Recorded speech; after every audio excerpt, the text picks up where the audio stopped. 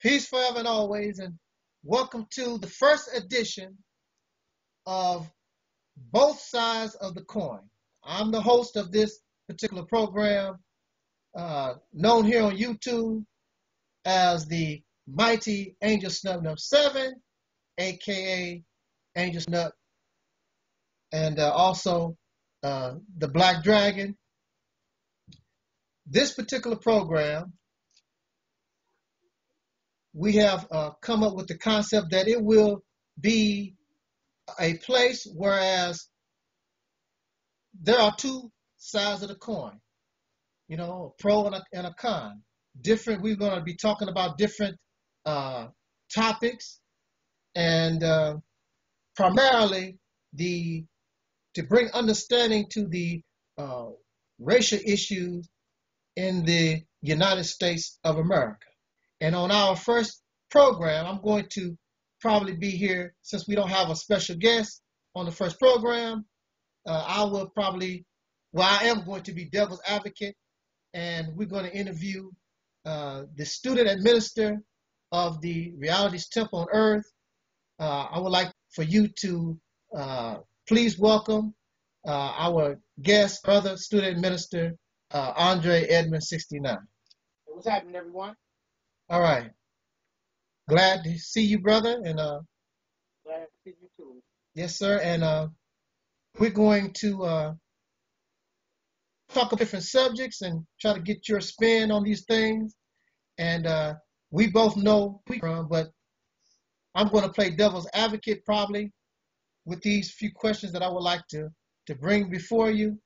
And let's just see if we can bring general conversation to the masses. And I would first like to start off with this particular question. Why would you want to be affiliated with this thing called the Realities Temple on Earth? Well, brother, first off, I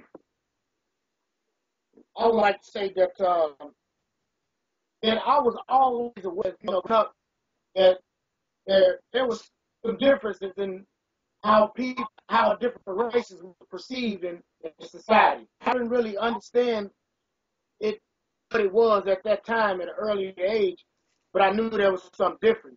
So through my life, I believe in standing up for what's right.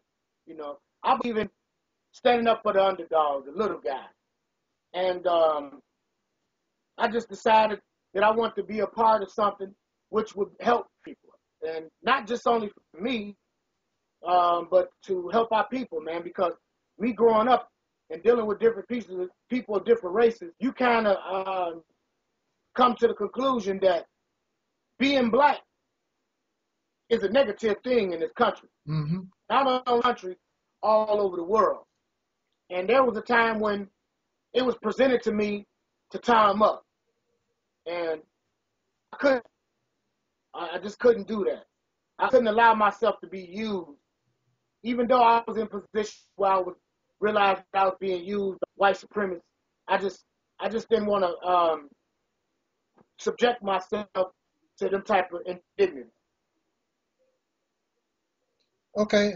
Well, I mean, why the Realities Temple? I mean, why the Realities Temple? I mean, you could probably do the same thing. Couldn't you do the same thing out of the church? Or they have the Nation of Islam, the NAACP, you have the New Black Panther Party. I mean, there's a few groups out there. I mean, this Realities Temple ministry, I mean, is only one lonely little guy on YouTube or whatever. I mean, what's up with, I mean, how come you can't join somebody really got some credentials out there? What's up with this Realities Temple thing?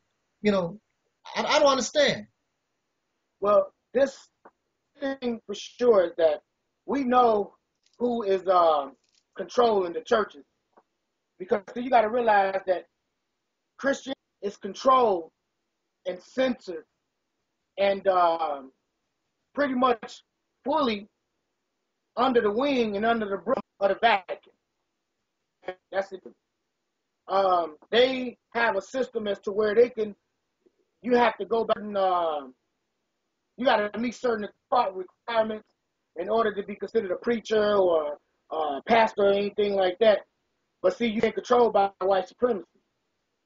The Christianity is controlled by white supremacy. The Muslims are controlled by some form of religion. It's religion, not even religion, because religion it keeps us enslaved.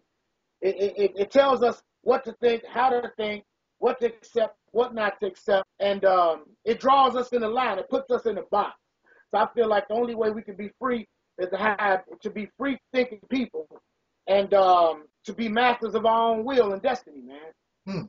So with the reality simple, which it doesn't have a vehicle of religion, and there's no foundation for religion. So it gives us the freedom to express ourselves and to accept and reject things. Religion, man, religion is a man-made social institution, political institution. And I think as long as we stay in this traditional mindset as to where and all these things are setting the pace and creating the rules for us, that we will continue to be slaves. Subjected to other ideas, and it's effective in trying to be free human beings with minds of our own. Okay. I want to ask you this other question. I'm going to ask you this question first. Cut something up I would like to ask for you to elaborate on, but I want to ask this particular question first. We have a few questions to get over within the hour. Hopefully we can get that in. I want to know how do you feel about this recent lawsuit that was won by the Realities Temple against Google? Well, I think that was a very brave and stand-up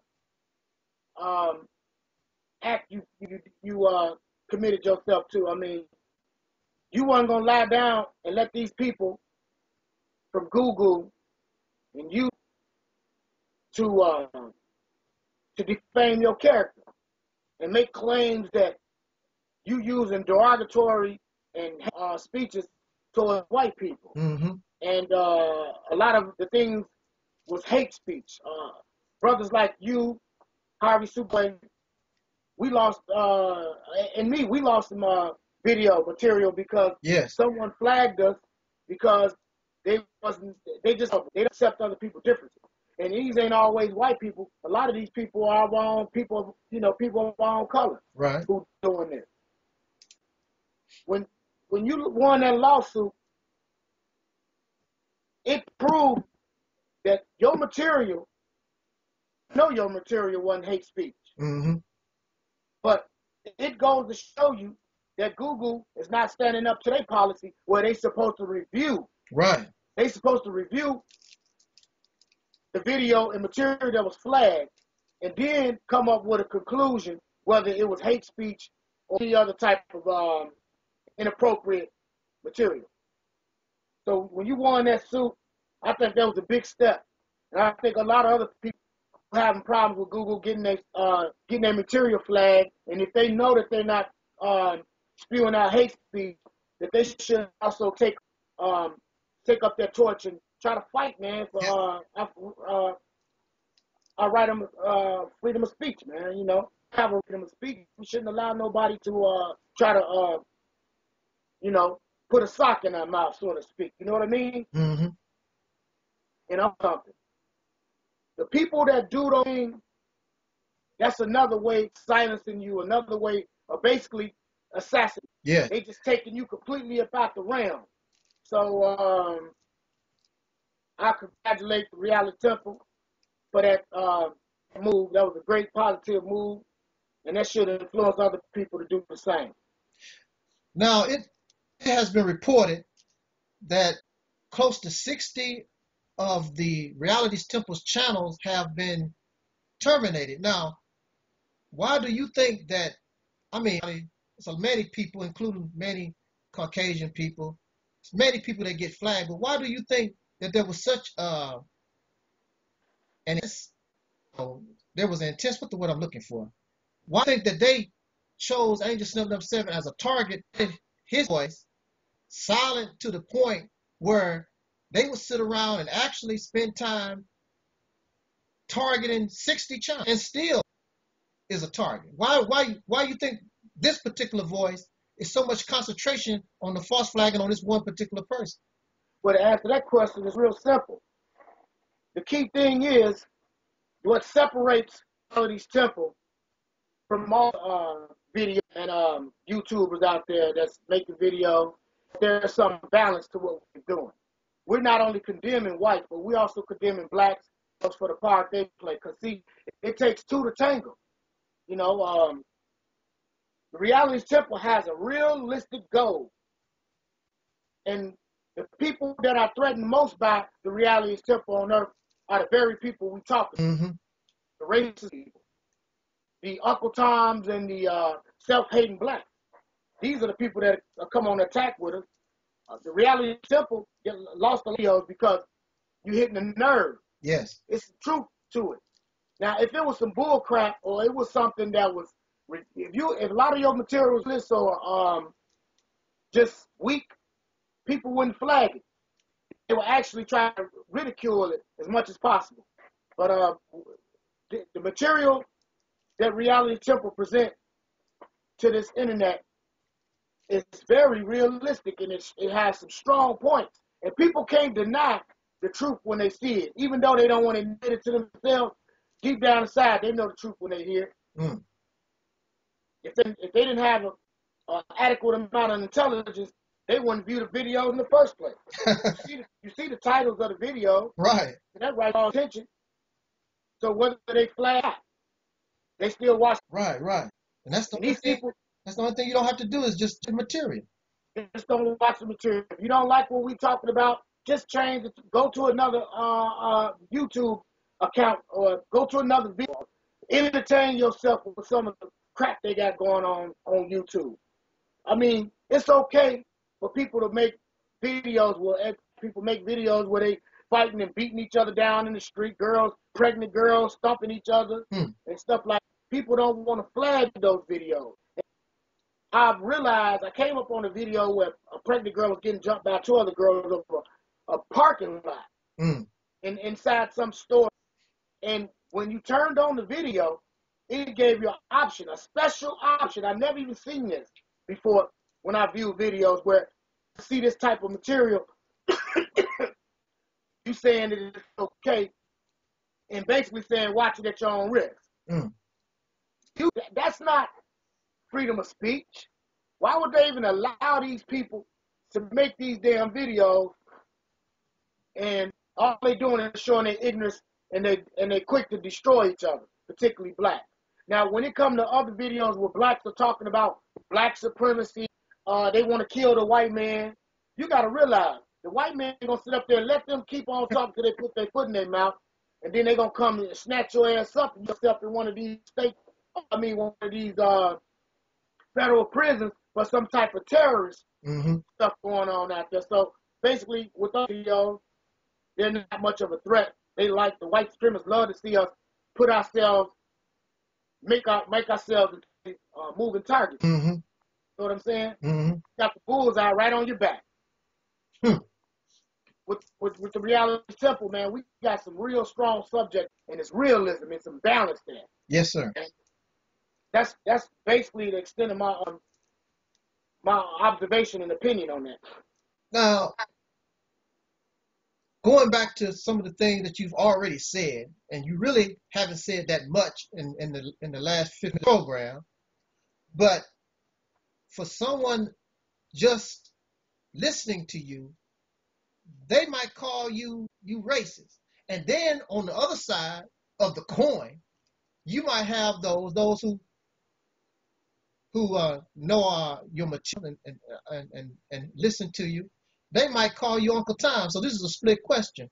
How can you be a racist, one group of people, and then another group of people call you an Uncle Tom? Could you elaborate on that?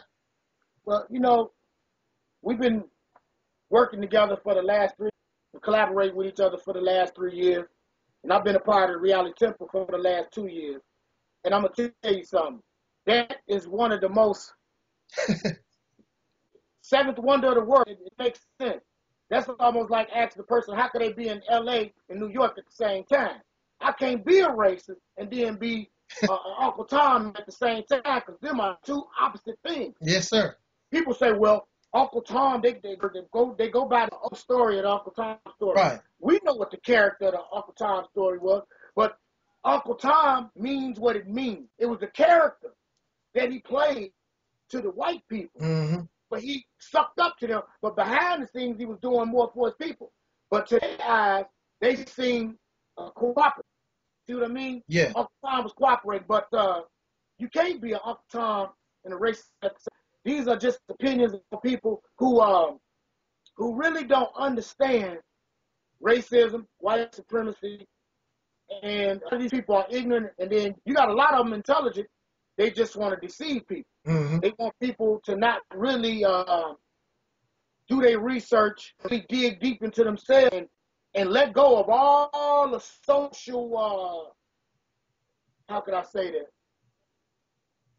input that you was given, the condition that you was given from your social society. Sometimes we got to let all those things go, just like you peel a onion down to the bottom, layer on layer and layer, and then you got to start all over again, and you got to build your own self up. But you got to have three things. You got to have honesty to yourself and your world. You have to be able to take a mortuary of self. And when you do those two things, you'll come to the third thing. The more you understand yourself, the more you understand other people. You can't understand other people if you don't understand yourself, man. Mm. So it's just ridiculous, you know, you can't be an Uncle Tom, a racist at the same time, man. It's just the black supremacists, they call us Uncle Tom, not talking to killing white people and I hate it and using all these hateful speeches and statements.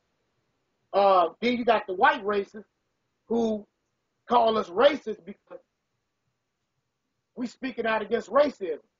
We're not speaking out against all white people. We are speaking out against white people. Yes. So when we speak out against white people and the white supremacist mindset, you have a lot of white people who view themselves as racist and don't believe themselves racist. Speaking up either for themselves or speaking up to their family member, because there's a white person. Now, one white person right now alive in this country that don't know another white person that hate Mexicans or whatever. Mm-hmm. I mean, they hear it all the time. And those are the type of people that I'm more or less hateful towards, because you allow these people to continue to perpetuate this type of mentality, man. Mm-hmm. That's just like a man who see another man burning.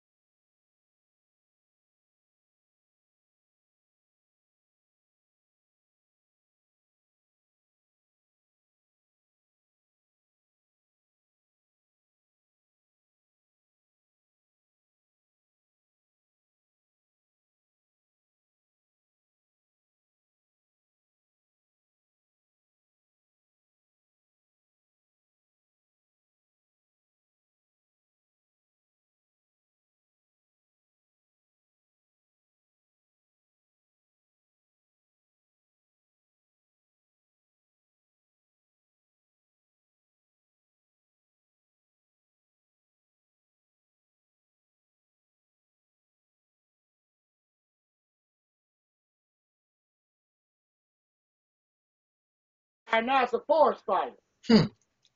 And you don't say nothing about it.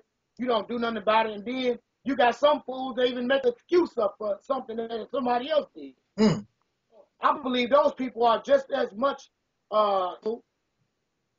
and contribute to the downfall, man, of mankind and civilization, just by taking that position where they just want to wink at the wall and don't want to involve themselves with that type of thing. Well, you know, under the law, they would call that an accessory to the crime. Exactly. Because you don't have to participate in the crime. If you see a crime going on, or if you just in the, if you driving the car, or if you are just some way involved in it and you have knowledge of a crime being done, they call you an accessory. They call you an accessory to the crime. Being an accessory, you can be charged with the same crime as the people who actually participated in the activity of that crime. Yeah. If Taalik, if I heard a black brother say, I'm finna go kill this white dude, I'm gonna do everything I can to try to stay. Mm-hmm. Even if I have to involve law enforcement to come in and do their job, that's just the right thing to do, man. Mm-hmm.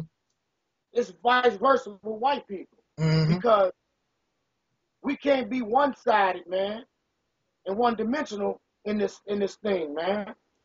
You know, you an accessory to the crime. You sit up there and let somebody do something or knowing these things are taking place and you don't do nothing about it. Right. Just like I'm accessory to the fact that there's guys in the neighborhood selling drugs, shooting people and all that old stuff. And I sit back and just turn my head, and when they get to shooting, I hit the floor, make sure I don't get shot, you know. And you usually know who's doing these things. Mm-hmm. But it's dangerous to involve yourself directly with those things. So we all accessories to something in one form or another. But when it comes to these type of things, I think it should, if white people are not racist, they should be honest with themselves. They should be totally, completely honest with themselves with the extent of its effect, man, on people, man. Mm-hmm. Because I don't affect African Americans negatively, but it affects them too in a negative way. Because they moral standards, it's out of whack, man. Well, you do know that fear has a lot to do with these things. Also, I had one of my subscribers who was a white guy person, Caucasian person, and they wrote me and said honestly that they agree with everything I'm saying, but they are afraid. You know, they're afraid to come out and say anything or do anything because they are afraid. That's what they told me. Yeah. Well, those type of people, man, when they do step out, they're going to be treated worse than the very people that they. There have been incidents back in the 50s and 60s where there was a black, white two died. Mm-hmm. It was a white woman that was driving with one of the civil rights. Right. They don't really play this one. It was a white woman that got shot up in her car somewhere in Alabama mm-hmm. because she was supporting and driving these people around to their meetings, their civil rights meetings. This was back in the 50s and 60s. You know, I know what you're talking about. Don't quote me on it, but yeah, I mean, so they're going to put themselves in a position to where they're going to target too. So I don't think that they want to. I don't think they want to take that risk. And you know something else? See, a lot of them, they won't tell you that. But see, a lot of these people are related to folks in high position. That's part of the problem. Yeah. You know, that's my grandfather you're talking about. That's my grandmother. That's my mother. That's my father. So, and I was telling a Caucasian person this. That's why a lot of them, well, it's fear, and also a lot of them are actually related to the people that have influence and can really change things if they wanted to. But they're not, because they benefit. A lot of these people who are in power, they benefit from racism. That's how they got what they got.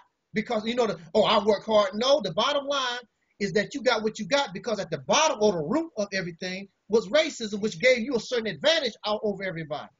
That's right.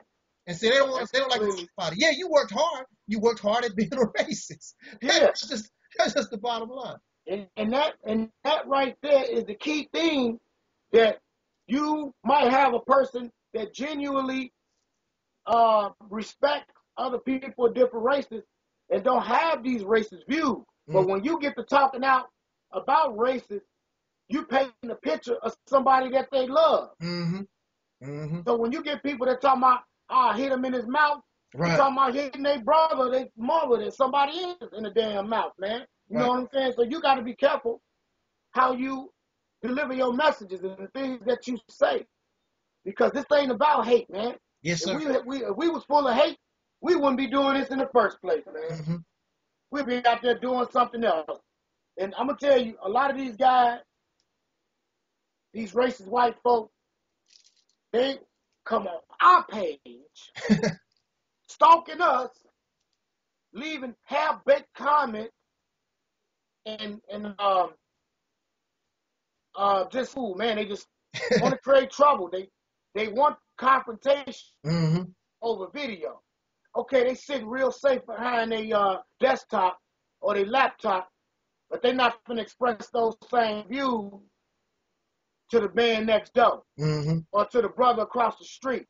They already know what to expect from that, man. They know that there's going to be some repercussions for expressing that type of mentality to people. So they'd rather just get on YouTube and lay that crap down and then try to rise a response from other people. And a lot of these people, they just doing it for the fun of it. Right. It's entertainment. For entertainment. So I refuse to subject myself to those type of people. Every once in a while, I will make comments, or I will tell them, thanks for viewing my video. I don't talk about hate, but I can get flagged at any time. Yeah. You know what I'm saying? Take your whole damn page down. Right now on YouTube, they say I got 1 strike for hate. They said I got hate speech on there. I ain't never said I hated nobody. How could I be a racist when you know the case? I don't know if you got a question for that one, that aspect of it, but I tell you, here's that's mixed. I got a girlfriend that's white. How the hell could I be a racist? I mean, there's no way. I don't hate her. She don't hate me. How the hell can I be a racist? I'm not a racist. You believe that black should stick with black, white should stick with white. Her family believe that white should stick with black. I mean, black should stick with black, white should stick with white. But I don't hate them for their viewpoints. That's their viewpoint. They have a right to feel the way they do. You have a right to feel the way you do. I have a right to feel the way I do. And we different on different levels. I eat pork, you don't eat pork. I don't eat beef, you eat beef. But that don't still mean that we want the same thing in the soul. We still see the urgency because we understand. We like sort of on the fence. We on the fence and we can see both sides. But you got other people either all the way on one side or the other. So they only understand what they're experiencing and they can't really see what's going on the other side. And one part is the receiving end, and one part is the giving end, you know. So that's my opinion on that one. Now, this is a short program, so we want to try to whiz through these next questions. It'll probably fill up the rest of the hour that we have. Do you think that it is possible that Caucasian people and so-called black folks in America, do you think it's possible that they can really get along in this land as it is without for real sufficient significant change? Do you think that we as a people and they as a people, do you think that we really can get along, or it's going to be the same old? That is sort of a difficult question to ask, because I would have to make assumption, but I will go based upon logic and evidence and present situations, circumstances, and then consider the past. And I come up with this because I think about that all the time.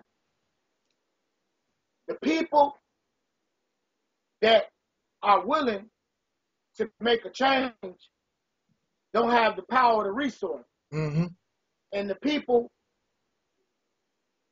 who are in a position, the power and the resources to make a change, don't feel the need or the urgency to do so. I just like me and you working on a machine, and on one part of the machine, I'm putting a part in there. And then you work on the other part and the receiving end on the part of the machine. So every time you went to go grab that piece, you got something hitting you in your side. The man on the giving end, on the feeding end of the machine, is not going to concern himself with what the other guy on the other end is going through, because he over there, that's his job, that's his position. He just got to learn how to live with it. Or altogether, the other man on the giving end can say, oh man, it don't hurt that bad. Just suck it up. You know what I mean? So the position with whites is that a lot of them, it's not their problem. They're not being affected by it. They're not being affected by it. Only person a white person can come close to ever really understanding the depth of white supremacy is when they have children that are mixed, and their children come home and tell them that they calling them niggas and stuff. Then they'll see that it's not all our imagination. See, the white supremacists and some of these dumb Negroes want to think that it's all in our imagination. And it's not. Yes, we can get a job. Yes, we can work in a public office. Yes, we can be a lawyer, judge, or police officer. These are showcasing positions. I'm not saying that that's their primary goal, but in order for you to make it, we would have to lose our culture. If we was the people that white people wanted us to be 100 years ago, there wouldn't be no jazz. There wouldn't be no blues. There wouldn't be no Elvis Presley, Donnie Marie Osmond, and all these other people. And I'm not just talking about our experience, I'm talking about their experience. We would have been a carbon copy of these white people from the flip side. They want us to mimic them. And a lot of times, in order for you to get anywhere, look at our president. He has to position himself to where he has to denounce his own pastor, make statements about black people need to do this and do that. You started doing that, you'll have white people want to cuff you, take you up under their wing. Because, see, you talking their language now. You have the same mindset that they do. And when it's all said and done, like that one brother, it's a couple brothers, I mention their name, because I don't think that's proper. But the brother, he was going through this race with, he was so successful. Ron Paul, and he tried to do an interview. He tricked us. He got us on there and made us look like we was invading his All Things Paul video. And he tried to make a fool of us, but he don't really realize that they was using him. See what I'm saying? So therefore, we can't put ourselves in a position where somebody, excuse my terminology or the way I'm going to describe it, we can't sit up, drop to our knees and open our mouth unless somebody piss in our mouth telling us it's not going to do that. And then after you didn't ingest it and swallowed it, they said, well, that was piss. Now it's too late. Now you didn't make a damn complete fool of yourself. I'm sorry for using it like that, but it's just so meaning. Right. And it's degrading. Yeah.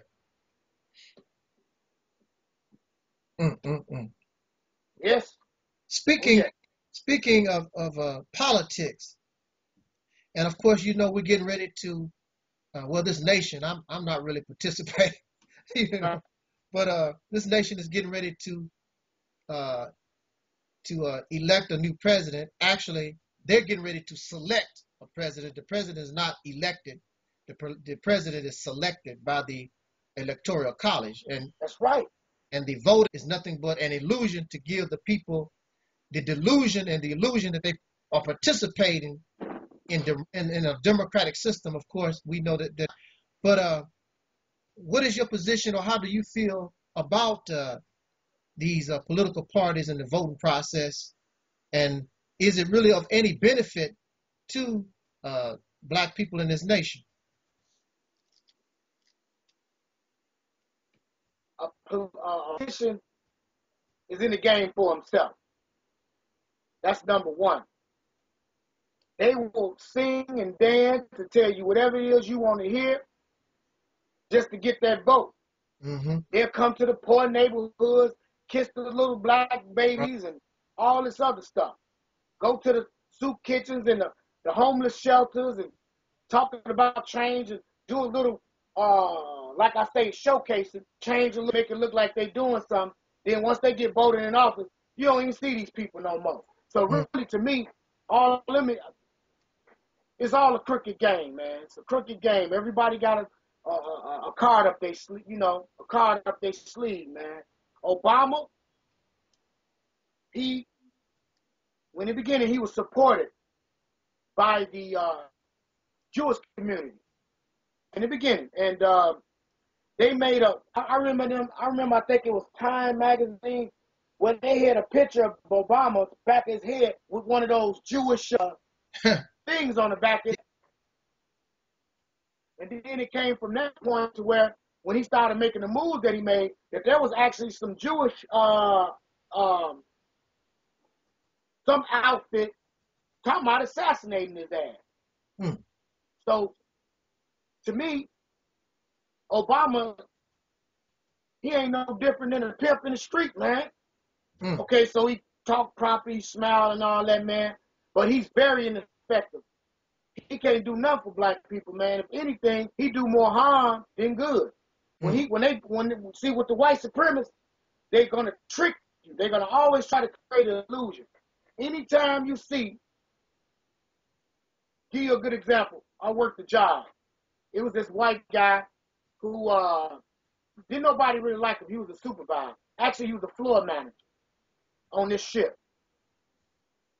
He wound up doing something in a racial tone, and it was too many witnesses, and he wound up losing his job. And they did everything they could to try to save this man's job. They tried to actually say what he said wasn't what he said. You know, if I call somebody a monkey, if I'm calling you a monkey, it wasn't no white dude he called, it was a black dude he called a monkey. So, well, eventually they fired him. But then again, they hired this other guy. He was a black guy. Now, let me tell you how the white supremacists work. They go look for a black guy that's, just shut. You know them black people that hate their own kind. I knew this dude. Because this guy, one of my best friends' uncle, okay? And I know about his uncle. And he went in there, man, and I say within 4 months, a lot of people black folks lost their job. See, white people know, the white supremacists know these type of blacks.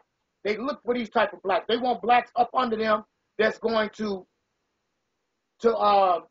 do their bidding, man. And it looks better and less, I would say, it seems less racist to them if they can have another person of color do you in over them. Just like if you look at Kunta Kinte, Roots. Who the hell caught Kunta Kinte? It wasn't the white dude. It was the black dudes caught his ass. And they caught him and held him down like they was doing him a damn favor. Another good example in that. When he was getting whooped, it was a black dude whooping him with that damn thing. But when it came down to him kept running away, it was the white dudes tied him up and cut his foot off. So you got to be real careful how the white supremacists put out front these blacks that's basically completely under their wings, under their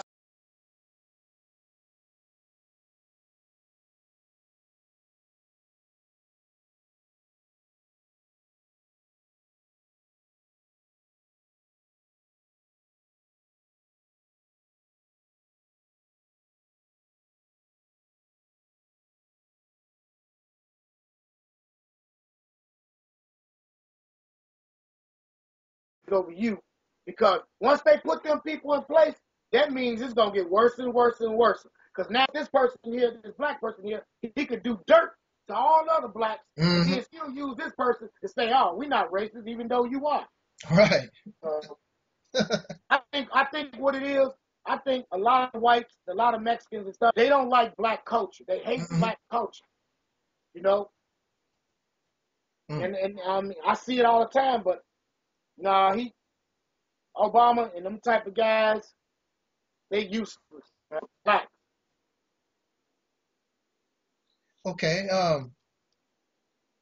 We could add on to that, but we don't have the time. Maybe we'll go back into the political, the political issue in relation to the black community, maybe on another day. I have two more questions. We have about 15 minutes left in this hour. Okay. And we want to go ahead and see your opinion on these two particular response to these two particular questions. And the first one is that there are people who say when black folks stand up for themselves, they remember their ancestors. They seek the damages from this government in representing their ancestors. They are saying that this is nothing but excuse making because you don't want to work. This is excuse making because you're lazy, you want to try to get something for free. So is this thing that we call black liberation, black nationalism, and the things that we say, because we believe that we are simply standing up for what is just, but they are saying that we're standing up for trying to find some kind of way to make a quick dime. What is it that you're standing for? Are we excuse makers trying to get something for free because we don't want to work? Well, to be honest with you, there are many who are looking for excuses and come up with excuses for their own personal failure. Mm-hmm. And those people are pretty much visible. They're not that very camouflaged. And I already know we see them all the time. Mm-hmm. And then you got a lot of people who want things they want all the rights to be wrong overnight. A lot of blacks want all the rights to be wrong all the night. They expect white people to give them an apology for slavery. They expect white people to give them an apology for the position there. But I want to tell them people something. They ain't finna give you no damn apology, man. Mm. Anytime an unarmed child then gets shot down by a person that's not a police officer, and then all the evidence indicates that he killed this boy, an unarmed child, right. And then they used, I would have never thought of this one when I was gang back. He was beating my head on the concrete, so I had to shoot him. Anytime they take up something that's something so, it's just, no. Nah. You can't, man, say that we making up excuses. Because there's so much stuff going on. And these things right here these are key things that we point out. Yeah. And if you don't try to do something to try to stop this and bring it to people's attention, particularly blacks, it's going to keep on happening. We didn't get nothing. The white man didn't give us nothing. We had to fight for everything right. We got. Everything. Right. And the fight is still going on today. Mm-hmm. You hear white people in the 40s saying, well, look, in the 50s, look, why don't y'all just be happy? Y'all could work a job, get paid roughly around the same amount as we do, and y'all ain't getting hung. Mm-hmm. Now I get the impression of the present day that when you speak out against racism, a lot of racist white people don't realize it, but they really saying, look, y'all should be happy that y'all ain't getting hung. Mm-hmm. Y'all should be happy that there are laws saying that y'all should be treated as equal. Mm-hmm. Even though y'all condition is the same as it was, well, actually it's worse than what it was 20 years ago. That's right. That's right. We went from being inferior. They had justified our slavery because we were inferior. Then on the same token, they gave us religion and told us that they doing us a favor. So we was inferior. We was stupid. Savages. In the 40s and savages.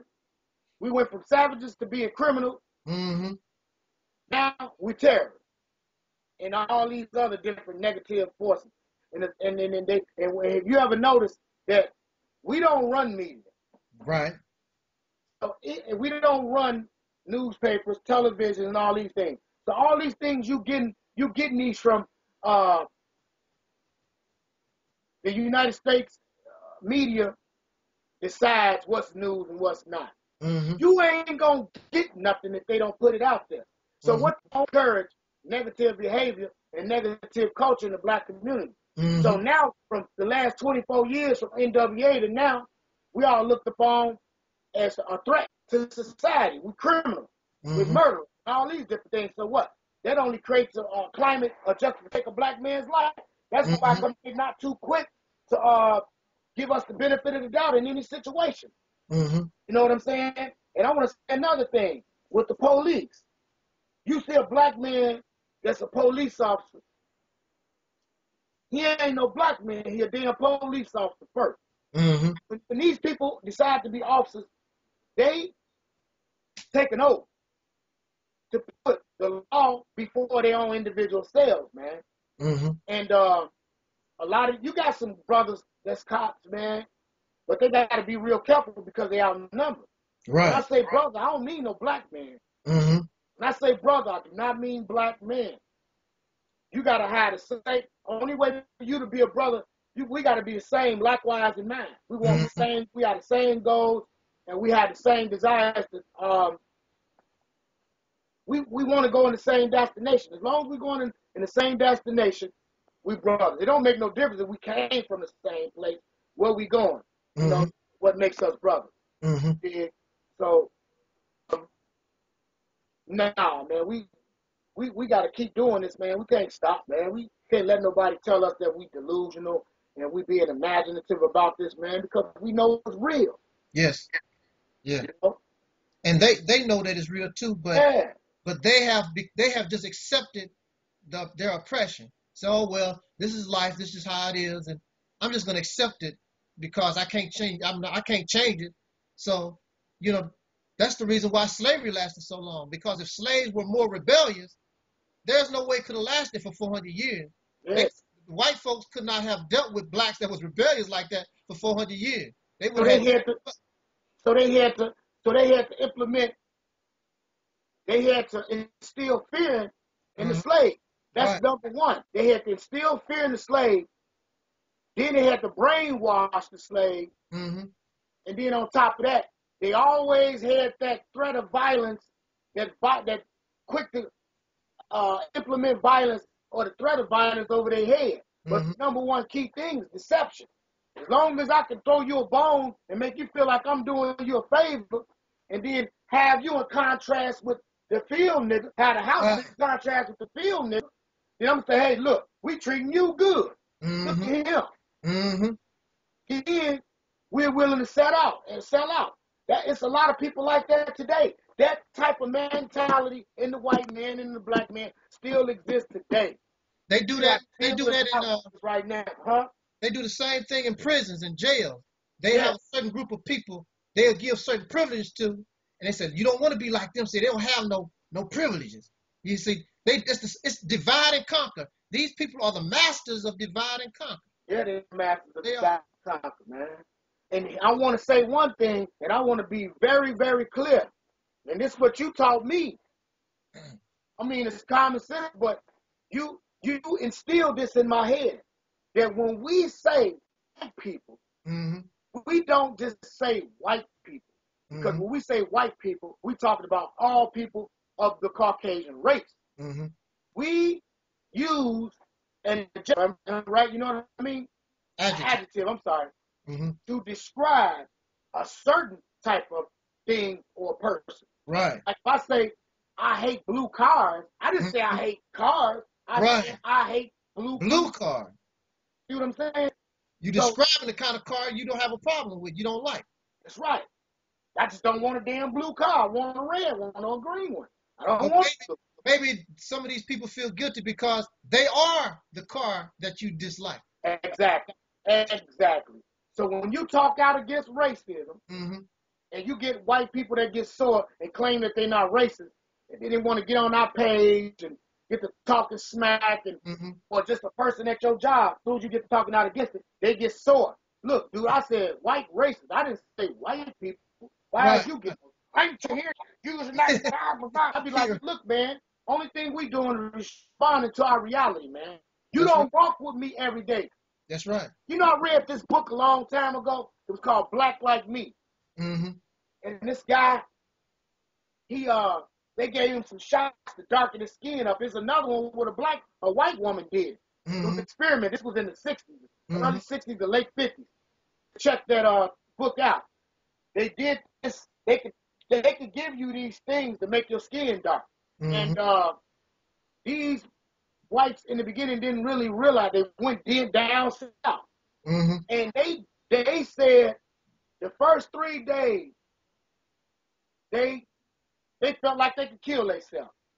I said that because it was that rough. He said that he could not even imagine, the average white person could not imagine would be to walk in a black person's shoe one damn day. They wouldn't even the people that's doing all these things towards blacks have no clue what they putting us through, man. They don't. And non-racist people, they putting it through. But you got some blacks who say we're not going through because you know why? Because they got tunnel vision, they've been brainwashed. Or there's something that white people have that they're after. So they try to position their minds and put their minds in the white man's mind. And yeah, I put myself in the white man's mind a long time ago and didn't like what I understood. And I take everything that I've learned from this person and I use it to my and our benefit. I try to tell us all the time, when I was in prison, I was trying to lay a rap down on these brothers, and these brothers just didn't get it, man. They grew up killing, murder. All they could ever see was another black man as the enemy. You the enemy because you agree what he agreed with, or you an enemy because you rather read a book and sit over there on the yard and read a book while they out there doing whatever it is they do, playing cards or whatever. They always try to find an enemy. Right. We spew so much poison out on each other, with each other all the time, man. So, like Neely Fuller Jr. said, the best thing blacks can do is basically, if we're not doing nothing constructive, we need to stay the hell away from each other. Right. We do. Because before it's over with, somebody gonna be mad at somebody, want to hurt somebody and kill somebody. And that's basically how that shit go all the time, man.